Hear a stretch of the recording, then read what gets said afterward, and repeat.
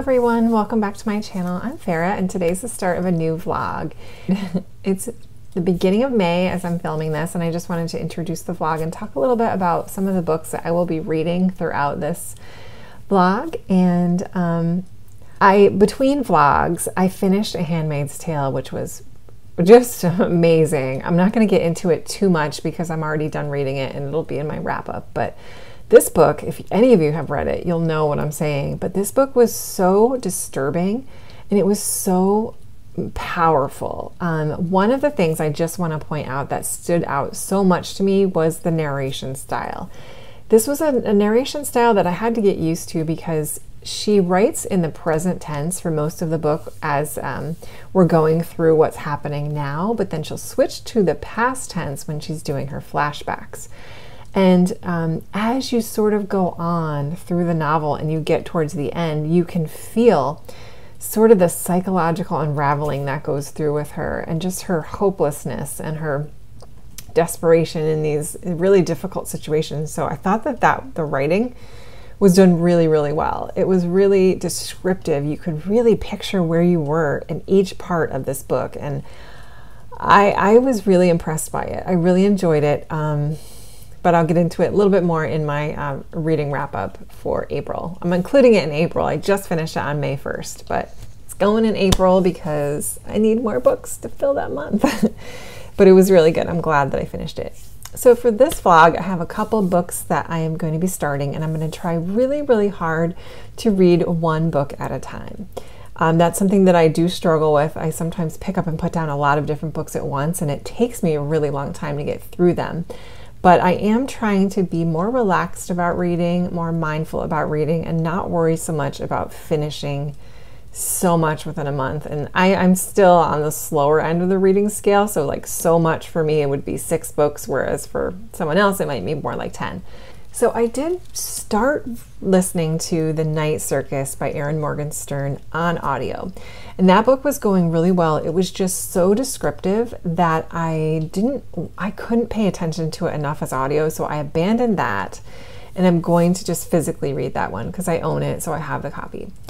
I also picked up a book called Crossings, how road ecology has shaped, I can't think of the exact subtitle right now, but I'll put a picture here. And I started reading that in preparation for a book club that I just joined, but I'm not going to have the book anywhere near finished by the time the meeting happens. So I'm just going to kind of put that aside for a little bit until I get through some of the other ones I already started. So a random book that I decided to pick out from my shelves is this one, and it's called The Girl Who Fell from the Sky by Heidi Durrow. And this book my sister gave me a couple years ago. It's just been sitting on my shelf for a while. It's a signed copy, so she must have met the author at a bookstore where she used to live. And this book's really good as well too. I also started this on audio. It's pretty good on audio, but again, I don't know what's happening to me with audiobooks because lately I just cannot pay attention to them. And I think, I know that the biggest problem that I have is that I listen to it while I'm trying to work. And in the past, that's been okay. I can usually work and listen, but just lately, I don't know what it is, but I just cannot focus on the audiobooks. And I probably shouldn't be listening to them while I'm working, because while I'm working, the work that I'm doing is taking up mental real estate. So I've kind of put my foot down with myself and just said, I'm not going to listen to audiobooks while I'm working anymore. I shouldn't do it, so I'm going to stop. So that kind of leaves me with a big gap in my reading, because I did rely heavily on audiobooks to get stuff done. So I am physically reading this. This is the one I'm actively going to read and finish, and just read this until I finish. But this book is really interesting.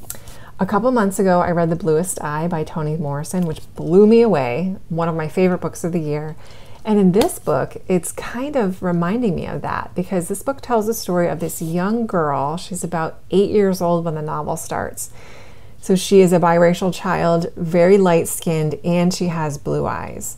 So one of the themes in The Bluest Eye was our main character, Pecola, wishing that she was lighter skinned and wishing she had blue eyes. So it's interesting because now we're getting that character in here. And it's just a story about what she goes through as a young black child. A horrifically tragic thing happens to her mom and her siblings. We don't know the details yet. It's starting to unravel. But she goes to live with her black grandmother, her father's mother, and her aunt.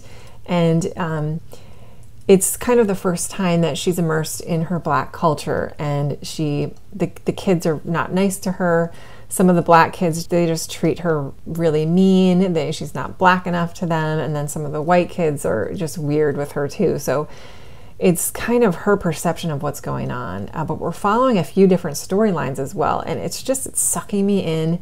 It's such a quick pace. The chapters are really short, and I'm really enjoying it so far. So that is The Girl Who Fell from the Sky. Really enjoying this.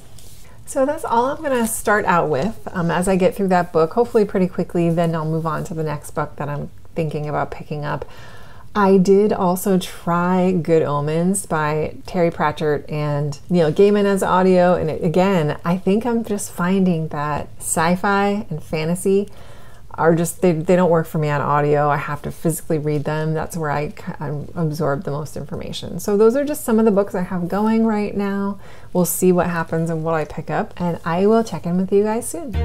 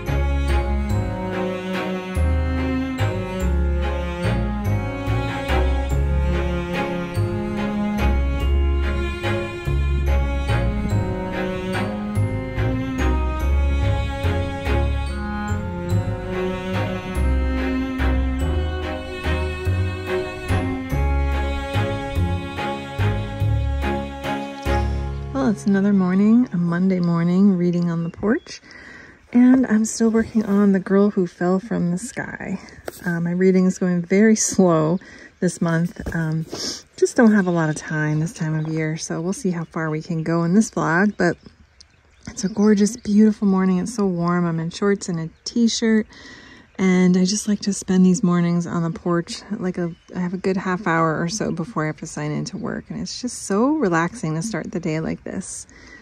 There's birds everywhere. They're all mating and nesting. There's a nest up there somewhere, and I just love it. I did a little meditation actually before I started reading, and also working on the New Testament in the Bible for my 100 greatest books of all time, and I'm reading it along with the Bible recap just to get that perspective.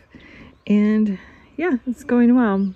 It's you know, I do just like to take into account that these are ancient texts that have been translated many, many times based off of oral history that was passed along for hundreds of years. So I do like to take that approach when I read the Bible and just try to find meaning in it that resonates with me. So yeah, more on that eventually when I finish, but it's just an interesting perspective. This Bible recap is a very Christian, obviously devout, full of faith person that's writing this. So I'm hearing what her sort of interpretations of each passage is. And I'm sure she has a team of people that help her, but yeah, it's interesting. I do really like the book of John so far. The New Testament itself is so much nicer to read than the Old Testament, but yeah, it's just fun to hear all these stories that I kind of knew about, just to, you know, find their place in my memory and, you know, go from there. This book is also really good. This is quite a mystery, actually, though. We've got a mystery. The girl, the main character in this book, who I was telling you about previously, the tragic accident in her family is that her mother, her baby sister, and her little brother fell from a rooftop. All of them fell. She was the only one that survived. So the mystery is trying to figure out, did the mother do it to them, or was it foul play? And we're at a part in the book where one of the characters finds the mother's journal from before she died, and she's reading it, and you can see how the mother's mental health is starting to unwind a little bit. So it's really good. Very short chapters, very easy to read. I wouldn't say that the prose is like, you know, amazing or anything, but it's really enjoyable. It's a pretty short book. It's a multi-POV type of book. So we have our main character, who's written in the first person point of view, Rachel, the young girl who's probably around 13 now. And it's a very innocent look on what's going on. The language it really feels like you're reading a younger person's perspective. And then you get some adult perspectives as well, and they're all told in the third person point of view. There's another kid in the book as well who kind of may know what's going on, and I just like how it's all unfolding. I think it's really nicely written. So yeah, really enjoying this so far. Oh my gosh, you guys, I just needed to come on here real quickly and show you. We can actually see the northern lights from our house tonight. And I know that there's no way it's going to come up on camera very well, but it looks so cool. It's like green and purple, and it's streaking all across the sky. This has been one of those things in my life that I have just hoped that one day I could see. I thought I would have to go to, you know, Sweden or something to see them, but we are actually seeing them here in upstate New York tonight. So it's really cool. This is what it looks like. Oh my goodness. This is so cool. Wow. Can you see them moving? A little bit. Oh my gosh, they're so... Wow. Oh my gosh.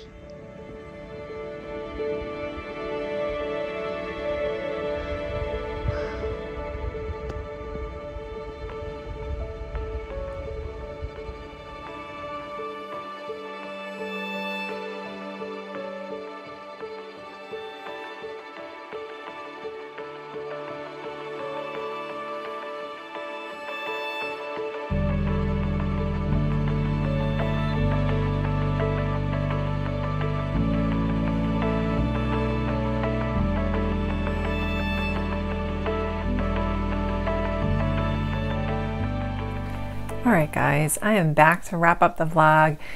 It is, what is it today? May 18th, Saturday morning. It's around 8 o'clock and we got a whole day full of Little League today, so I just wanted to film this quick little outro so that I can edit the video and get it posted in a reasonable amount of time. But it's been quite a while since I started the vlog, and I honestly have only finished one book. So I am definitely in a little bit of a BookTube slump, I would say. It's been going on for a few months. I just have not felt, it's not like from a lack of interest in wanting to make videos or read or anything like that. It's more of like a feeling where I just feel like I don't have time to put into this hobby, which is sad because I really enjoy it, but I've been a little commiserating a little bit with my BookTube buddy Daniel, and so I'm glad I'm not alone, and I know there's probably a lot more of you that kind of feel this way from time to time. But yeah, I haven't felt inspired to make many videos.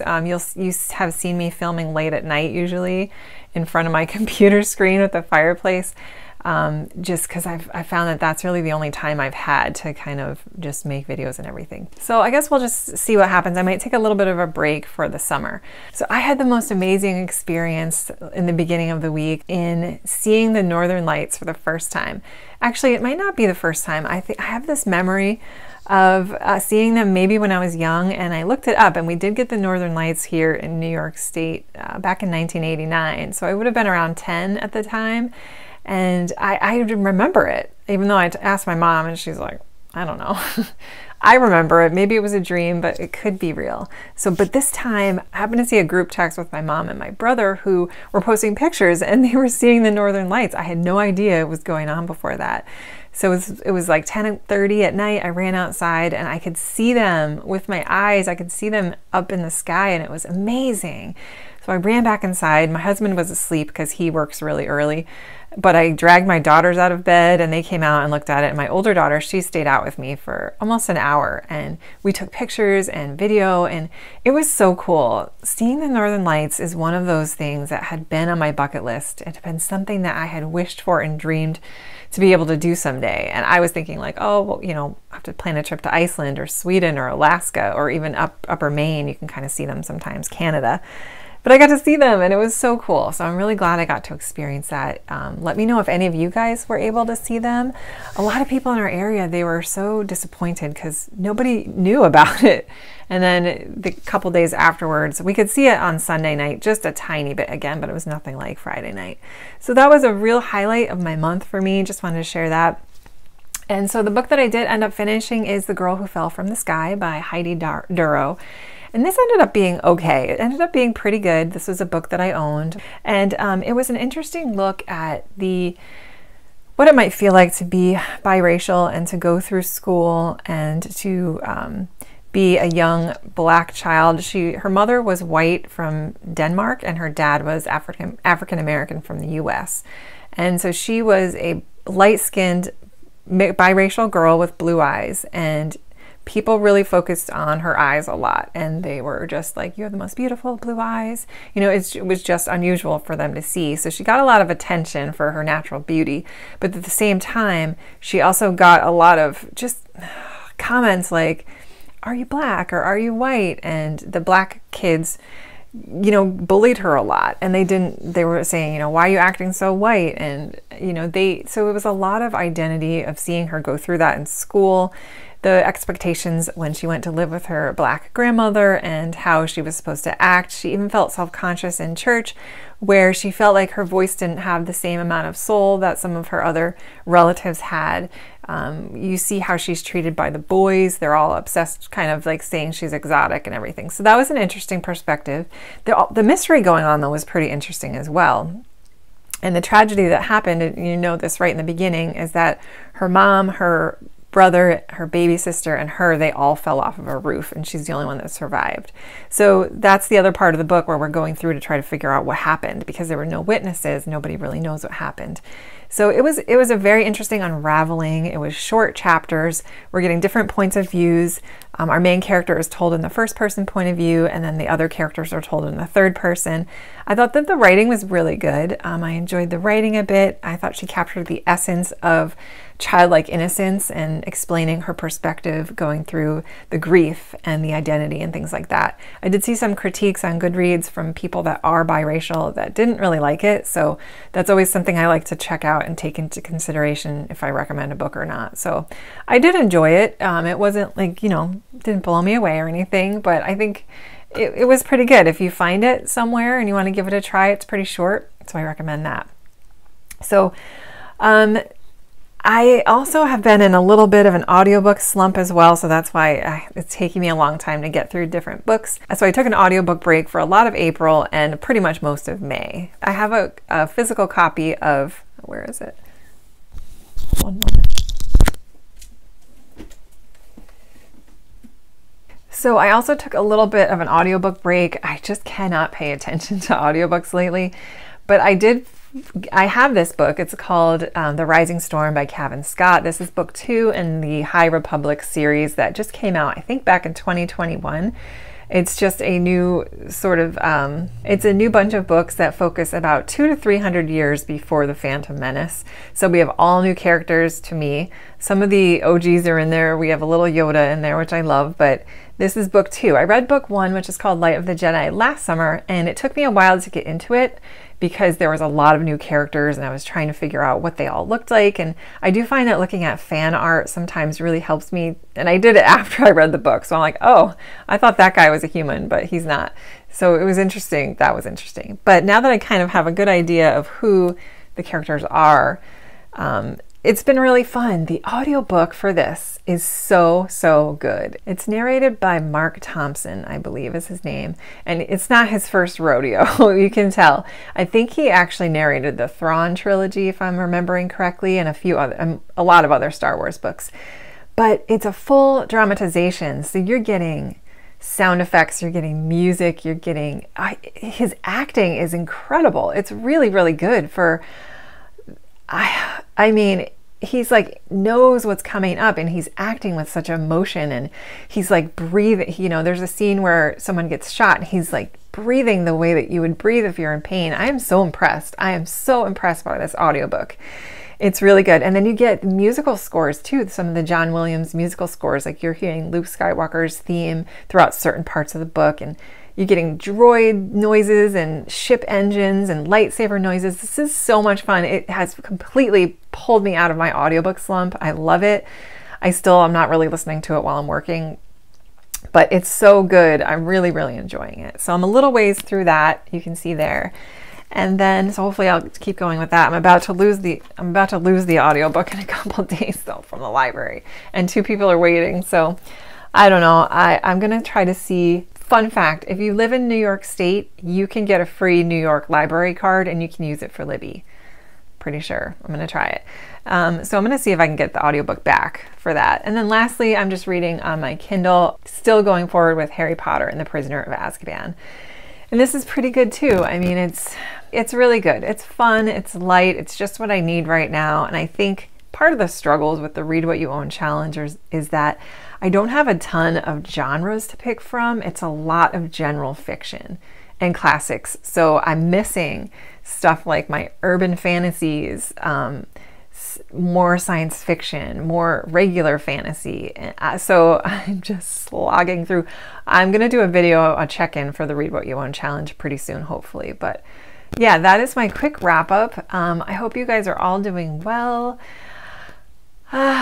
Hopefully the BookTube burnout will start to fizzle a little bit. I think I put a lot of pressure on myself to keep up with everybody else's videos.